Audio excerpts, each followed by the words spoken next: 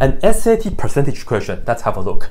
Lonnie spent 15% of her 8-hour workday in meetings, and we are going to find out how many minutes of her workday did she spend in meetings.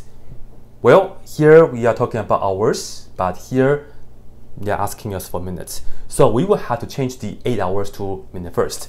And to do so, well, we know that each hour has 60 minutes. So we can just multiply by 60 minutes over 1 hour.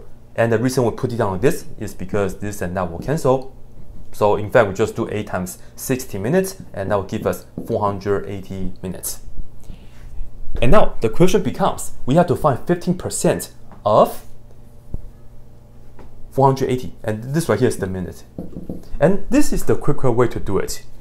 15% is, you first give me 10% and then you give me 5%, right? So let's do this.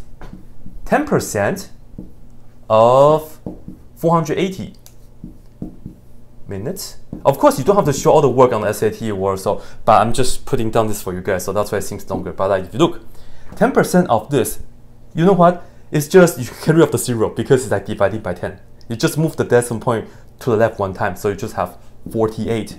So this is 48 minutes. Okay? And then we have another 5%. 5% of 480. What's 5% compared to 10%? It's just half, right? So what's half of 48? 24. So we just have to put on 24 minutes. And of course, we just have to add them up. That's how we can get the 15% of 480 minutes. And of course, you can just add this up, and that will be 12, and then 1 plus 4 plus 2 altogether should give us 72 minutes. Yep, so that would be the answer. D. Okay, check out my next question over there in the playlist. I'll see you guys there.